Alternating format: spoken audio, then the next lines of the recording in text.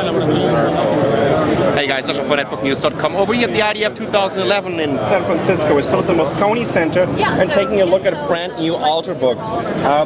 These are more the Ultrabooks from all the Taiwanese ODMs, where we have a Pegatron, a Foxconn. There's an Inventec one that's a huge ODM for Europe Packet, for example. But let's take a quick look at this Foxconn brand Ultrabook. This also comes with a 13.3-inch display. It's running 1366 by 768 resolution, Windows 7. I would guess home premium, like the Pegatron one.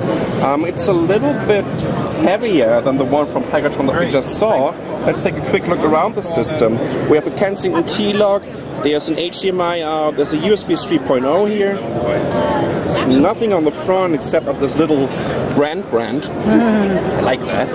And we have there's a little Wi-Fi on and off switch, jack for your headset, and 2 more USB 3.0 and a connector for your PSU. So that's 3 USB 3.0 ports. And look at this.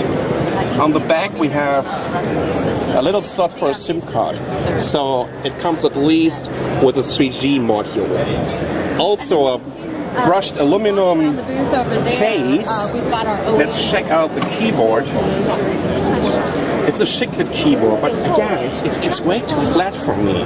If you can just check out the Pegatron again, you see how flat these keys are.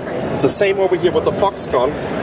Why they have a way better solution over there at the Inventec Ultrabook.